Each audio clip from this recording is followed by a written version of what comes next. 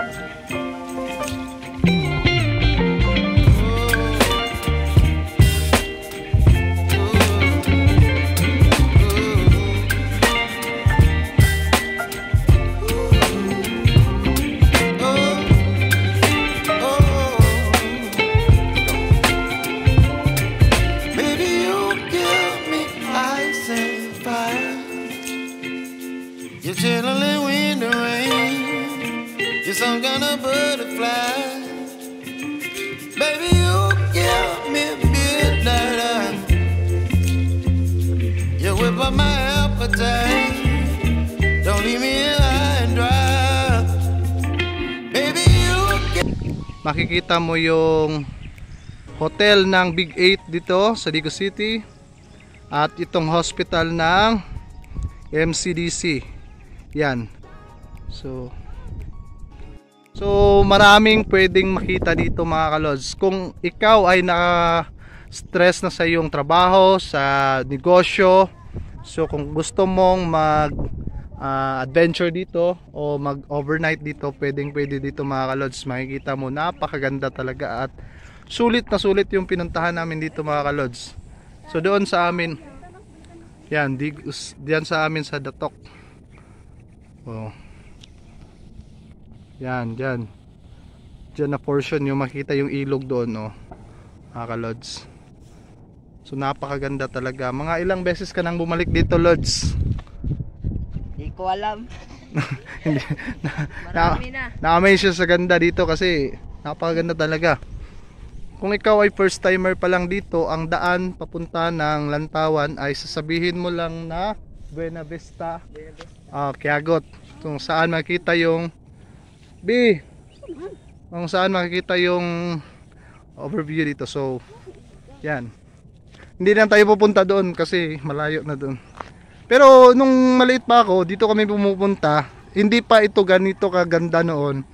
Marami pa itong mga grass dito at mga puno. And sa ngayon, nashock tayo kasi ang ganda na talaga mga kalods. So pwedeng meron siyang ditong mga area na pwede maglagay ng tent. So mag-overnight tayo dito mga kalods. So next time nating visit dito, kasama natin ang mga lods natin.